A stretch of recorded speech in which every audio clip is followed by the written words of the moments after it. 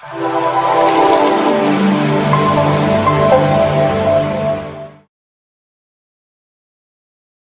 and hello, welcome to our channel. Today we have to discuss about general characteristics of Old English from UNIT-9, the history of the English language. So English language la irukra history of the English language என்ற யூனிட்ல இருக்கிற general characteristics of Old English தான் நம்ம இன்னைக்கு பார்க்க போறோம். Before that நீங்க நம்ம சேனலுக்கு புதுசுனா நம்ம சேனலை லைக் பண்ணுங்க and subscribe பண்ணுங்க and screenல தெரியுற அந்த bell icon-ஐ மறக்காம press பண்ணிக்கோங்க.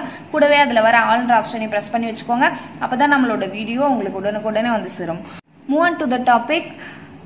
If you know about the characteristics of Old English, you must know about the history of England. So history of England பத்தின ஒரு சின்ன knowledge உங்களுக்கு இருந்தா மட்டும்தான் இந்த இங்கிலீஷ் லாங்குவேஜோட டெவலப்மெண்ட், அதோட ஆரிஜின் அண்ட் அதோட கேரக்டரிஸ்டிக்ஸ் எல்லாத்தையும் நம்மளால வந்து அண்டர்ஸ்டாண்ட் பண்ணிக்க முடியும். ஸோ ஹிஸ்ட்ரி, இங்கிலாண்டோட ஹிஸ்ட்ரி என்ன அப்படின்னு பார்த்தீங்கன்னா, இங்கிலாண்டோட பேர் வந்து அப்போ, அதாவது இங்கிலாண்டுன்ற பேர் வரதுக்கு முன்னாடி அதோட நேம் என்ன, அங்க இருந்த ஒரு ஐலாண்டுக்கு நேம் என்னன்னு பாத்தீங்கன்னா பிரிட்டன் அப்படின்றது தான் அந்த ஐலாண்டோட நேம். அங்க இருந்த நேட்டிவ் பீப்புளோட பேர் என்னன்னு பாத்தீங்கன்னா கெலட்ஸ். ஸோ அவங்க பேசின அந்த லாங்குவேஜ் வந்து கெலட்டிக். ஸோ கெலட்ஸ் அண்ட் கெலட்டிக் இதை மைண்ட்ல வச்சுக்கோங்க.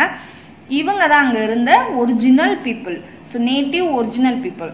அதுக்கப்புறம் 55 பிசில ரோமன் எம்பரர் வந்து அங்க பிரிட்டனுக்கு படையெடுத்து போறாங்க. ஸோ அங்க போனதுக்கு அப்புறம் அந்த கெலட்ஸ் பீப்புளை டாமினேட் பண்ணல, பட் இவங்க வந்து ஒரு சேஃபான ஒரு செக்யூரிட்டியான உணர்வை தான் அந்த மக்களுக்கு இவங்க கொடுத்தாங்க. ஸோ இவங்க போய் அவங்கள பாதுகாத்துட்டு இருந்தாங்கன்னு தான் கிட்டத்தட்ட சொல்லணும். ஏன்னா கெலட்ஸ் பீப்புள் வந்து இந்த ரோமன் எம்பரரின் அண்ட் கிங் எப்படி கூப்பிட்டாங்க அப்படின்னு பாத்தீங்கன்னா ப்ரொடக்டர் அப்படின்னு தான் கூப்பிட்டுருக்காங்க. ஸோ இவங்கள ப்ரொடெக்ட் பண்ண மாதிரி தான் அவங்களோட ஃபீலிங் வந்து அவங்களுக்கு இருந்திருக்கு. ஸோ இவங்களோட அந்த ரூல்டு வந்து எவ்வளவு நாள் இருந்ததுன்னு பாத்தீங்கன்னா ஒரு 4 centuries வரைக்குமே இருந்திருக்கு. 55 பிசில இருந்து 410 பிசி வரைக்குமே இவங்க ரூல் பண்ணிருக்காங்க. ஸோ அதுக்கப்புறம் ரோம்க்கு வந்து சம் டேஞ்சர்ஸ் வந்துருச்சு. ஸோ அவங்க நாட்டை அவங்க பாதுகாக்கணும், காத்துக்கணும் அப்படின்றதுக்காக இந்த பிரிட்டனை விட்டுட்டு அவங்க நாட்டுக்கு ரோமுக்கு ரிட்டர்ன் ஆயிடுறாங்க. ஸோ இவங்க போனதுக்கு அப்புறம் இந்த பிரிட்டன் எப்படி ஆயிடுச்சு அப்படின்னு பாத்தீங்கன்னா ஒரு அன்சேஃப்டியான ஒரு ஃபீலிங்கும் அன்சேஃப்டியான கண்ட்ரியாவும் மாறிடுச்சு. ஸோ இப்ப இந்த பிரிட்டனை யார் வேணாலும் வந்து தாக்கலாம், அந்த அளவுக்கு அங்க வந்து அந்த மக்கள் ரொம்ப வீக்கா இருந்தாங்க. அந்த அளவுக்கு அங்க ஒரு சேஃப்டி இல்லை அவங்களுக்கு, அப்படிதான் இருந்துச்சு. ஸோ இதை யூஸ் பண்ணிக்கிட்டு ஜெர்மானிக் ட்ரைப்ஸ் அப்படின்னு மென்ஷன் பண்ற ஒரு 3 குரூப் உள்ள வராங்க. யார் யாருன்னு பாத்தீங்கன்னா சாக்சன்ஸ், ஆங்கிள்ஸ் அண்ட் ஜூட்ஸ். இவங்களை இல்லாம 4th குரூப்னு ஒன்று மென்ஷன் பண்றாங்க. அவங்க பேர் வந்து ஃப்ரிஷியன். ஆனா அவங்கள பத்தின ரிட்டன் எவிடன்ஸ் நமக்கு எதுவும் கிடையாது. எல்லா இடத்துலயும் இவங்க 3 பேர்த்த பத்தின இன்ஃபர்மேஷன் மட்டும் தான் கொடுத்துருப்பாங்க. ஆனா 4th குரூப் ஒன்று உள்ள வந்திருக்காங்க. அவங்கள பத்தின சின்ன விஷயத்த நீங்க தெரிஞ்சுக்கோங்க. அவங்க பேர் வந்து ஃப்ரிஷியன். So Saxons, angles, Jude's and ஃப்ரிஷியன் இந்த 4 குரூப்பும் உள்ள வராங்க. எப்ப வராங்கன்னு பாத்தீங்கன்னா 500 AD தான் உள்ள வராங்க. ஸோ இவங்க வந்ததுக்கு அப்புறம் என்ன ஆச்சுன்னு பாத்தீங்கன்னா இந்த கெலட்ஸ் பீப்புளுக்கு ஒரு சேஃப்டியே இல்லை. ஸோ இவங்க வந்ததுக்கு அப்புறம் அந்த மக்கள் நேட்டிவ் வந்து அடிச்சு துரத்தி விடுறாங்க. இவங்க எங்க இருந்தெல்லாம் வந்திருக்காங்கன்னு பாத்தீங்கன்னா north west Germany and Denmark இந்த பிளேஸ்ல எல்லாம் இருந்து இவங்க வந்திருக்காங்க. இங்க வந்ததுக்கு அப்புறம் அங்க இருந்து அந்த கெலட்ஸ் பீப்புளை எங்கெல்லாம் துரத்தி விட்டாங்கன்னு பாத்தீங்கன்னா, அதாவது இவங்களோட டார்ச்சர் தாங்க முடியாம அவங்களே போயிடுவாங்க, இல்ல இவங்களே அடிச்சு விரட்டி விட்டுருவாங்க. ஸோ அப்படி எங்கெல்லாம் இவங்க போய் ஸ்ப்ரெட் ஆகி எங்கெல்லாம் செட்டில் ஆனாங்க அப்படின்னு பாத்தீங்கன்னா Scotland, Wales, Cornwell and Ireland இந்த பிளேஸ்ல எல்லாம் போய் அவங்க செட்டில் ஆனாங்க. ஸோ இப்போ இந்த நம்ம இங்கிலீஷ் லாங்குவேஜோட ஹிஸ்டரி எங்க இருந்து ஆரம்பிக்குதுன்னு பாத்தீங்கன்னா இந்த ஆங்கிள்ஸ் அண்ட் சாக்சனோட பீரியட்ல இருந்து தான், அவங்களோட என்ட்ரில இருந்து தான் ஆரம்பிக்குது. ஸோ ஓல்டு இங்கிலீஷ் பீரியட் அப்படின்னு எதை மென்ஷன் பண்றாங்கன்னு பாத்தீங்கன்னா 600 AD to 1100 AD வரைக்கும், அதாவது ஆங்கிள்ஸ் அண்ட் சாக்சன் பீரியட் அப்படின்னு கூட இதை மென்ஷன் பண்ணலாம். அடுத்து மிடில் இங்கிலீஷ் பீரியட் எங்க இருந்து ஸ்டார்ட் ஆகுதுன்னா 1100 to 1500 AD வரைக்கும். அடுத்து மாடர்ன் இங்கிலீஷ்னு எதை சொல்றோம்னா 1500 ADல இருந்து இப்போ வரைக்கும் நடக்கிற எல்லா பீரியடுமே எல்லா situation and period and development எல்லாத்தையுமே மாடர்ன் இங்கிலீஷ்னு சொல்றோம். So old English period, middle English period and modern English period, இதோட டியூரேஷன் பீரியட் அதையும் கொஞ்சம் பார்த்துக்கோங்க. அடுத்தது இந்த நார்மன் கான்குவிஸ்ட், அதாவது ஓல்டு இங்கிலீஷ் பீரியட்னா ஆங்கிலோ செக்சனோட கான்குவிஸ்ட சொல்லுவாங்க. மிடில் இங்கிலீஷ் பீரியட்னா நார்மன் கான்குவிஸ்ட் எப்ப நடந்திருக்கும்னு பாத்தீங்கன்னா 1066லயே நடந்திருக்கும். அதுல இருந்து வர பீரியட்ஸ் எல்லாத்தையும் மிடில் இங்கிலீஷ் பீரியட்னு சொல்லுவாங்க. அந்த ரெண்டு பீரியடுக்கு நடுவுல என்ன ஒன்று நடந்தது அப்படின்றத மைண்ட்ல வச்சுக்கோங்க. அடுத்தது இந்த மிடில் இங்கிலீஷ் பீரியட் எங்க இருந்து எது வரைக்கும் இருந்தது அப்படின்னு பாத்தீங்கன்னா நார்மன் கான்குவிஸ்ட்ல இருந்து டியூட்டர் டைனஸ்டி வரைக்கும் அந்த மிடில் இங்கிலீஷ் பீரியட் தான் இருந்துச்சு. அடுத்தது இந்த இயர் மென்ஷன் பண்றாங்க இல்லைங்களா, அதுல ரெண்டு விதமான கருத்துக்கள் இருக்கு. ஒன்னு என்னன்னு பாத்தீங்கன்னா ஹென்ரி பிராட்லே அவரோட புக்ல அவர் என்ன மென்ஷன் பண்ணிருக்காருன்னா மாடர்ன் இங்கிலீஷ், அதாவது மிடில் இங்கிலீஷ் அப்படின்றது 1150 ADல இருந்து ஸ்டார்ட் ஆகுது அப்படின்னு சொல்லியிருக்காங்க. நெக்ஸ்ட் எஃப்டி வுட் வந்து என்ன சொல்லியிருக்காருன்னு பாத்தீங்கன்னா இந்த மிடில் இங்கிலீஷ் பீரியட் எங்க ஸ்டார்ட் ஆகுதுன்னு சொல்லியிருக்காருன்னா 1100 ADல இருந்து ஸ்டார்ட் ஆகுதுன்னு சொல்லியிருக்காங்க. ஸோ ரெண்டு பேத்துக்கு நடுவில் ஒரு 50 வந்து டிஃப்ரெண்ட் தெரியுது. ஸோ உங்களுக்கு எப்படி மென்ஷன் பண்ணி கேட்குறாங்களோ அந்த மாதிரி நீங்க ஆன்சர் பண்ணிக்கோங்க. Henry பிராட்லேயோட according to the Henry பிராட்லே அப்படின்னு கேட்டாங்கன்னா 1150 AD. According to the FD வுட்னு கேட்டாங்கன்னா 1100 AD. ஸோ இந்த ரெண்டு விதமான கருத்துக்கள் இருக்கு, இதை கொஞ்சம் மைண்ட்ல வச்சுக்கோங்க. இங்க உள்ள வந்து அந்த பீப்புள்ஸ் ஜெர்மானிக் ட்ரைப்ஸ் எல்லாமே என்ன பண்றாங்கன்னா டிஃப்ரெண்ட் பிளேஸ்ல போய் செட்டில் ஆகுறாங்க. அந்த பிளேஸ் எதுன்னு பாத்தீங்கன்னா ஜூட்ஸ் அண்ட் ஆங்கிள்ஸ் எங்க போய் செட்டில் ஆகுறாங்கன்னா டானிஷ் பெனிசுலாவில், ஆங்கிள்ஸ் வந்து சவுத் இங்கிலாந்துல, சாக்சன்ஸ் வந்து சவுத் வெஸ்ட் இங்கிலாந்துல, அந்த ஃபோர்த்தா ஒரு குரூப் சொன்னேன் இல்லைங்களா ஃப்ரிசியன்ஸ், அவங்க வந்து கோஸ்டல் ஏரியாவில் செட்டில் ஆகுறாங்க. ஸோ இங்க இருந்து போனவங்க எல்லாருமே வேல்ஸ், கார்ன்வெல் அண்ட் ஸ்காட்லாண்ட்ல போய் செட்டில் ஆயிட்டாங்க. உள்ள வந்த இவங்க அந்த 4 குரூப் எங்கெங்க செட்டில் ஆகுறாங்கன்னு பாத்தீங்கன்னா இந்த பிளேஸ்ல எல்லாம் செட்டில் ஆகுறாங்க. ஸோ இதை கொஞ்சம் பாத்துக்கோங்க. Next they mixed their different Germanic dialects. This group of dialects forms what linguistics refers to as Old English or Anglo-Saxon English. So இவங்க வந்ததுக்கு அப்புறம் தான் அவங்களோட டயலக்ட் எல்லாம் இங்க பிரிட்டன்ல மிங்கிள் பண்ணதுக்கு அப்புறம் தான் ஓல்டு இங்கிலீஷ் இல்லைன்னா ஆங்கிலோ செக்சன்ற பீரியடே ஸ்டார்ட் ஆகுது அப்படின்னு மென்ஷன் பண்ணிருக்காங்க. நெக்ஸ்ட் த வேர்ட் இங்கிலீஷ்ன்ற வேர்டே ஓல்டு இங்கிலீஷ்ல எப்படி இருந்ததுன்னு பாத்தீங்கன்னா இங்கிலீஷ்க்கு அப்படின்னு இருந்திருக்கு. ஸ்பெல்லிங் பாத்துக்கோங்க, SCன்னு முடியுது. ஸோ அப்படிதான் இருந்திருக்கு. அது எதுல இருந்து வந்ததுன்னு பாத்தீங்கன்னா ஆங்கிள்ஸ் அப்படின்ற வேர்ட்ல அந்த பேர்ல இருந்து தான் இங்கிலீஷ்க்கு அப்படின்ற வேர்டு வந்திருக்கு. அதே மாதிரிதான் அவங்க வாழ்ந்த அந்த இருந்த அவங்க வந்து அந்த டாமினேட் பண்ண அந்த லேண்டோட பேரு இங்கிள். ஸோ அதுல இருந்து தான் இங்கிலாந்து அப்படின்னு வந்திருக்கு. ஆங்கிள்ஸ் வந்து செட்டில் ஆன அந்த லேண்டோட பேரு இங்கிள்னு கூப்பிட்டாங்க. ஃபர்ஸ்ட் ஆங்கிள் தான், அது அப்படியே சேஞ்ச் ஆகி இங்கிள்னு வந்துச்சு, அதுக்கப்புறம் இங்கிலாந்துன்னு மாறுச்சு. ஸோ இதுதான் அந்த இங்கிலாந்துன்ற பேருக்கான டெரிவேஷனே. ஸோ அதை கொஞ்சம் மைண்ட்ல வச்சுக்கோங்க. இங்கிலீஷ்ன்றதும் இங்கிலீஷ்க்குன்னு இருந்திருக்கு, லாஸ்ட்ல சி. ஸோ அதையும் கொஞ்சம் மைண்ட்ல வச்சுக்கோங்க. அடுத்தது இந்த உள்ள வந்து அந்த ஜெர்மானிக் ட்ரைப்ஸை வந்து அங்க இருக்கிற அந்த கெலட்ஸ் பீப்புள் எப்படி சொன்னாங்க அப்படின்னு பாத்தீங்கன்னா, எப்படி அவங்கள கூப்பிட்டாங்க அப்படின்னு பாத்தீங்கன்னா சாக்சன்ஸ் அப்படின்னு தான் கூப்பிட்டாங்க. ஏன்னா வந்த 4 குரூப்லயும் சாக்சன்ஸ் அப்படின்ற குரூப் தான் ரொம்ப டாமினண்டா இருந்துச்சு. ஸோ அதனால சாக்சன்ஸ் அப்படின்னு கூப்பிட்டாங்க. அவங்க எல்லாருமே இவங்களுக்கு டிஃப்ரெண்ட் நேம் இருந்தாலும் அவங்க எல்லாரையும் ஒன்னா தான் பார்த்தாங்க. ஸோ அவங்கள மொத்தமாவே சாக்சன்ஸ் அப்படின்னு தான் கூப்பிட்டாங்க. அவங்க வாழ்ந்த அந்த லேண்டோட பேரு சாக்சோனியா. ஸோ இவங்க இப்படி கூப்பிட்டாங்க. இங்க உள்ள வந்த அந்த ஆங்கிலோ சாக்சன்ஸ் வந்து அங்க இருந்த அந்த நேட்டிவ் ட்ரைப்ஸ், அதாவது அந்த கெலட்ஸ் பீப்புள் எப்படி சொன்னாங்க அப்படின்னு பாத்தீங்கன்னா வேலாஸ் அப்படின்னு சொன்னாங்க. வேலாஸ்னா மீனிங் என்னன்னு பாத்தீங்கன்னா ஃபாரினர் அப்படின்னு அர்த்தம். ஸோ ஆக்சுவலா ஆங்கிலோ சாக்சன்ஸ் தான் ஃபாரினர், ஆனா அவங்க அங்க இருந்த நேட்டிவ் பீப்புளை வேலாஸ் அப்படின்னு கூப்பிட்டுருக்காங்க. ஸோ அதை கொஞ்சம் ஞாபகத்தில் வச்சுக்கோங்க. அடுத்தது angles where called Ang Lee and அதுல இருந்து தான் ஆங்கிலியா அப்படின்றது வந்தது. ஆங்கிள்ஸை எப்படி சொன்னாங்கன்னா ஆங்கிலின்னு சொல்லியிருக்காங்க. அவங்க வாழ்ந்த அந்த லேண்டோட பேர் ஆங்கிலியா. ஸோ அதுல இருந்து தான் ஆங்கிலி, அப்புறம் அதுதான் இங்கிலி, அப்புறம் இங்கிலாந்து அப்படின்னு வந்துச்சுன்னு இப்போதான் நம்ம பார்த்தோம் இல்லைங்களா, அதான் அதோட மீனிங். அடுத்தது இவங்க வந்ததுக்கு அப்புறம் அதாவது நேட்டிவ் லாங்குவேஜ் ஸ்கெலிட்டிக்காக இருந்தது. அதுக்கப்புறம் ரோமனோடைய டாமினண்ட்டால் அங்கே லாட்டின் வந்து இன்ஃப்ளூயன்ஸ் ஆச்சு. ஸோ இப்போ 2 லாங்குவேஜ் இருந்துட்டு இருக்கு. ஒன்று கெலிட்டிக், இன்னொன்று Roman. So Latin.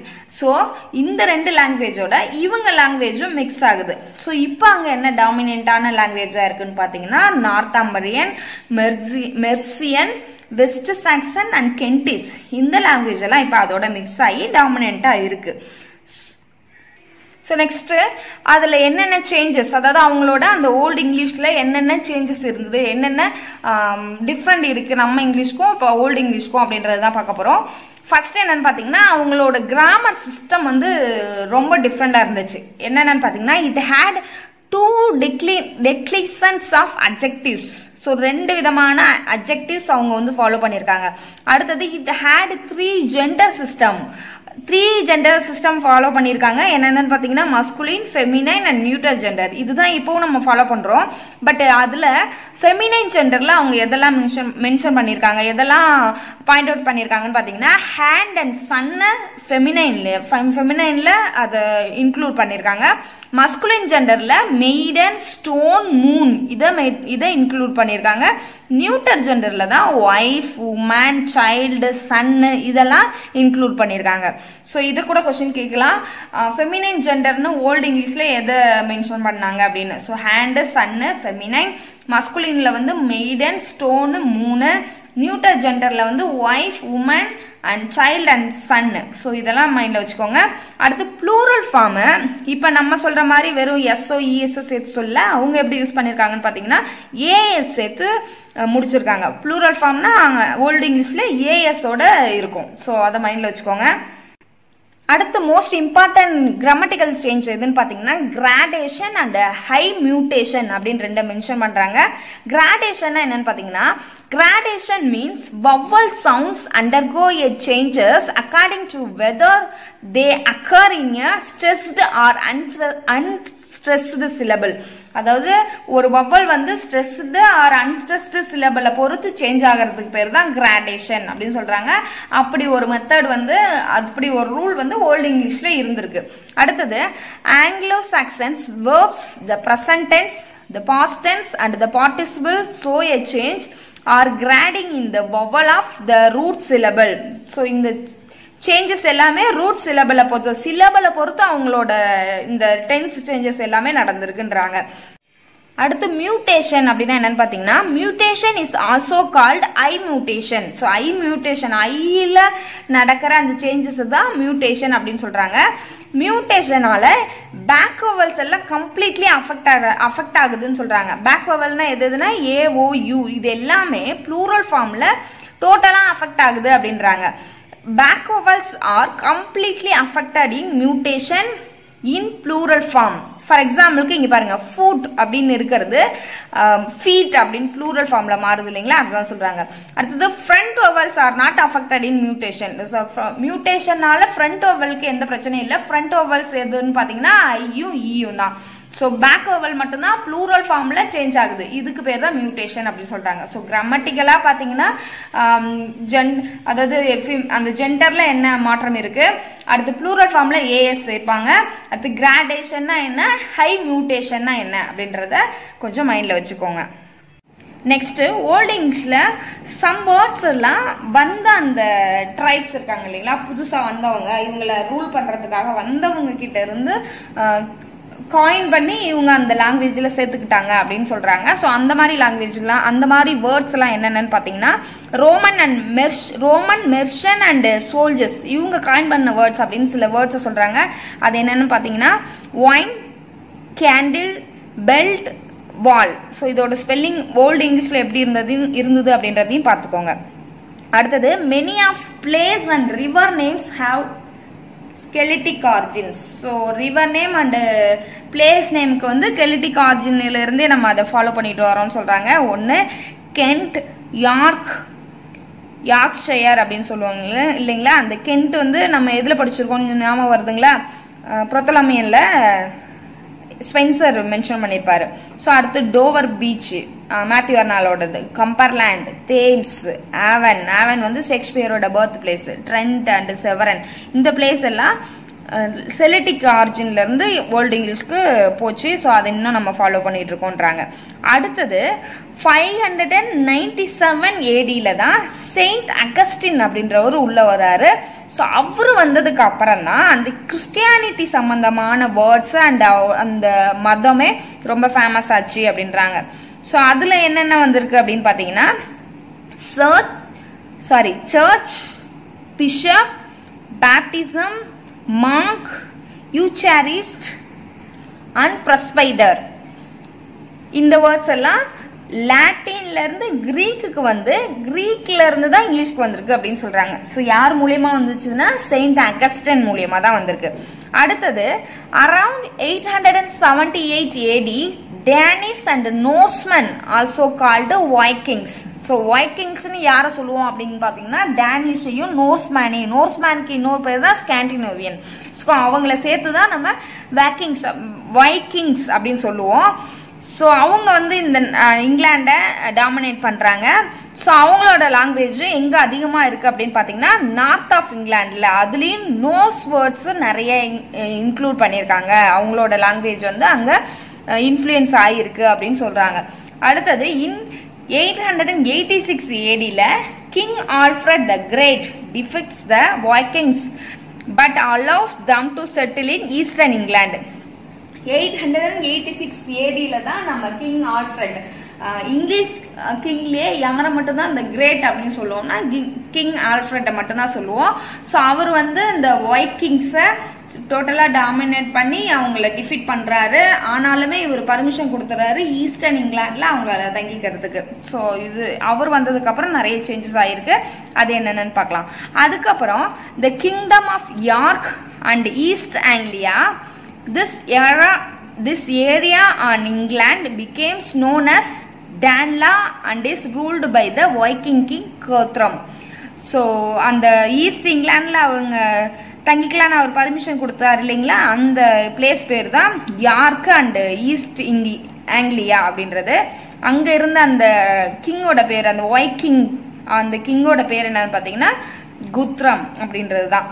So next நிறைய வேர்ட்ஸ் எல்லாம் பாரோ வாங்கி வந்திருக்காங்க ஃபாரின் வேர்ட்ஸ்ல இருந்து. ஸோ அது என்னன்னு பாருங்க. நேம் ஆஃப் நேச்சர், அதுல வர்ற டே, நைட்டு, சன்னு, மூணு, ஸ்டார், விண்டு, எர்த் இதெல்லாம் வந்திருக்கு. அனிமல்ஸோட பேர் கவு, மவுஸ், கூஸ், உல்ஃப் இதெல்லாம் வந்திருக்கு. அடுத்தது த்ரூ ட்ரீ மூலியமா கிடைக்கிற அந்த பொருட்களோட பேரு டோர், டிம்பர், யோக், வீல், வேகன் இதெல்லாம். அது ஃபைட்டிங்ல ஷீல்டு, அக்ரிகல்ச்சர்ல ஃபிளாஃப், மவ், கலர்ல ரெட் அண்ட் எல்லோ இதெல்லாம் வந்திருக்கு. நெக்ஸ்ட் நம்ம ஓல்டு இங்கிலீஷ் மேனுஸ்கிரிப்டை பத்தி பார்க்க போறோம். ஸோ ஓல்டு இங்கிலீஷ்ல என்னென்ன மேனுஸ்கிரிப்ட் இருந்தது, அதுல யார் யார் என்னென்ன எழுதியிருக்காங்க அப்படின்னு பார்க்க போறோம். ஃபர்ஸ்ட் மேனுஸ்கிரிப்ட் என்னன்னு பாத்தீங்கன்னா ஜூனியர்ஸ் மேனுஸ்கிரிப்ட் ஆர் கேடமன் மேனுஸ்கிரிப்ட்னு அதோட பேரு. So juniors manuscript R கேடமன் manuscript. Second manuscript தான் எக்ஸ்டர் புக்கு.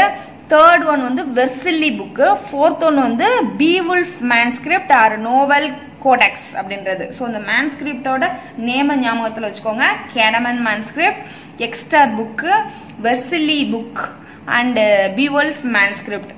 அந்த ஃபர்ஸ்ட் ஒன்னுக்கும் லாஸ்ட் ஒன்னுக்கும் அனதர் நேம் இருக்கு, அதையும் கொஞ்சம் பார்த்துக்கோங்க. அடுத்தது இது இந்த மேனுஸ்கிரிப்ட்ல எது வந்து oldest and known English poem அப்படின்னு பாத்தீங்கன்னா, அதாவது நமக்கு கிடைச்ச ரிட்டன் எவிடன்ஸ்ல எந்த மேனுஸ்கிரிப்டை வந்து யூஸ் பண்ணி எழுதியிருக்காங்க அப்படின்னு பாத்தீங்கன்னா பீவுல்ஃப் அப்படின்ற அந்த இங்கிலீஷ் போயம் தான். அது வந்து ஒரு எபிக் போயம். அதுதான் வந்து longest and oldest Epic poem சொல்றாங்க. அதோட லென்த் என்னன்னு பாத்தீங்கன்னா 3183 லைன்ஸ் இருந்தது அப்படின்றாங்க. ஸோ இதுதான் நம்மளுக்கு கிடைச்ச லாங்கஸ்ட் எபிக் போயம் அப்படின்னு இப்போ வரைக்கும் நம்ம அதை வந்து மென்ஷன் பண்ணிட்டு வரோம். ஸோ அப்ப அந்த பீவுல்ஃப் அப்படின்றது தான் லாங்கஸ்ட் எபிக் போயம் அப்படின்றத மைண்ட்ல வச்சுக்கோங்க. அடுத்தது கேடமன் அப்படின்றவர் என்ன பண்ணாரு அப்படின்னு பாத்தீங்கன்னா first to use old English in writing. Old இங்கிலீஷை ஃபர்ஸ்ட் ரைட்டிங்ல கொண்டு வந்தவர் அவர் தான். அவரோட ஹிமன், கேடமன்ஸ் ஹிமன் is the oldest surviving text in old English short poem of 9 lines. So அவரோட அந்த ஹிமன்னா துதி பாடல்னு சொல்லுவோம். 9 லைன்ல ஒரு பாட்டு எழுதியிருக்காரு. அதுதான் இப்போ வரைக்கும் இருந்திருக்கிற ஓல்டு இங்கிலீஷ் ஷார்ட் போயம் அப்படின்னு சொல்றோம். அடுத்தது கினி உல்ஃப் அப்படின்ற ஒரு வராரு. அவர் வந்து எதுக்கு ஃபேமஸ் அப்படின்னு பார்த்தீங்கன்னா அவரோட 4 ஒர்க்கை மென்ஷன் பண்ணியிருக்காங்க. எலினியா, Juliana, the fat of the apostles, Christ 2 அப்படின்றது தான் இவரோட ஒர்க்கு. ஸோ இந்த ஒர்க் மூலியமாலாம் இவரோட ரிட்டன் ஒர்க் நமக்கு கிடைச்சிருக்கு. ஸோ இவரை பற்றின இன்ஃபர்மேஷன் இருக்கு. So பீவுல்ஃப், கேடமன், கினிவுல்ஃப். Next, Caedmon and Kinewolf wrote on biblical and religious themes. So அப்போ எல்லாத்துக்கும் அது மட்டும் தான் தெரிஞ்சிருக்கும். ஒன்று ரிலீஜியஸ் சம்மந்தமாக எழுதியிருப்பாங்க, இல்லைன்னா பைபிள் சம்மந்தமாக எழுதியிருப்பாங்க. ஸோ இவங்க 2 பேரும் அது மாதிரி தான் எழுதியிருக்காங்க. அதில் கேடமனோடது வந்து எதை பேஸ் பண்ணி இருந்துச்சுன்னு பார்த்தீங்கன்னா ஓல்டு டெஸ்டமெண்ட் விஷயங்களை பேஸ் பண்ணி இருந்துச்சு. கினிவுல்ஃப் வந்து நியூ டெஸ்டமெண்ட்டை பேஸ் பண்ணி எழுதினாரு. ஸோ இவங்க 2 பேரும் தான் considered as the first poets of English literature. So கேடமனும் and கினிவுல்ஃபும் தான் first poet of English literature அப்படின்னு கன்சிடர் நம்ம பண்றோம். ஸோ மென்ஷன் பண்ணிட்டு வரோம் இப்போ வரைக்குமே. Some important works R given by anonymous writers. சில ஒர்க்ஸ் எல்லாம் நமக்கு ஓல்டு இங்கிலீஷ்ல கிடைச்சிருக்கு. அதெல்லாம் யார் எழுதுனாங்க அப்படின்ற இன்ஃபர்மேஷன் இல்லை, பட் புக் இருக்கு. அது என்னென்னு பார்த்தீங்கன்னா த எக்ஸெக்டட் book riddle, the wife's lament, the sea ஃபேரியர், the வாண்டரர், the dream of the root, the battle of the Malton. அடுத்தது இந்த ஒர்க்ஸ்லாம் யூஸ் பண்ண, அதாவது ஓல்டு இங்கிலீஷ் பீரியட்ல யூஸ் பண்ண லிட்ரரி டெக்னிக்ஸ் என்னென்னு பார்த்தீங்கன்னா blank verse, alliteration, கேஷோரா, கென்னிங்ஸ் and riddle. இந்த டெக்னிக்கெல்லாம் அவங்க யூஸ் பண்ணி எழுதியிருக்காங்கன்னு சொல்றாங்க. அடுத்தது பெடே was one of the most greatest scholar. His major work was ecclesiastical history of the English people. It was written in Latin. So இவரது பெடே அப்படின்றவர் தான் கிரேட்டஸ்ட் ஸ்காலர். அவரோட அந்த ஒர்க் பேர் தான் எக்லியாஸ்டிக்கல் history of the English people அப்படின்றது.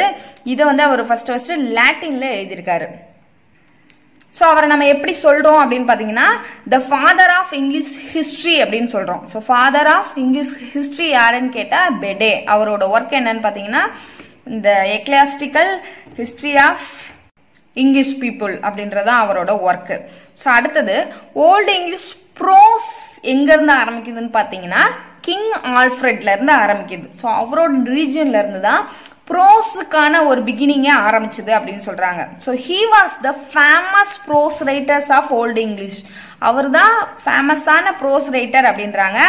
So அவர் அதனால எப்படி சொல்றாங்க அப்படின்னு பார்த்தீங்கன்னா the father of English pros அப்படின்னு சொல்றாங்க. So the father of English ஹிஸ்டரினா பெடே, the father of English pros அப்படின்னா king Alfred. Others prose writers of old English period was Alferic and Woolston. இவங்களும் ப்ரோஸ் ரைட்டர்ஸ் தான். But father of English pros நம்ம king Alfred தான் சொல்லுவோம். அவர் தான் first pros எழுதியிருப்பாரு. So அவர் என்னென்ன ஒர்க்கெல்லாம் நமக்கு டிரான்ஸ்லேட் பண்ணி கொடுத்துருக்காரு அப்படின்னு பார்த்தீங்கன்னா கிரிகரியோட pastoral care, பெடிஸோட எக்லாஸ்டிக்கல் history of English people. இது ரெண்டுமே அவரோட டிரான்ஸ்லேஷன் ஒர்க்.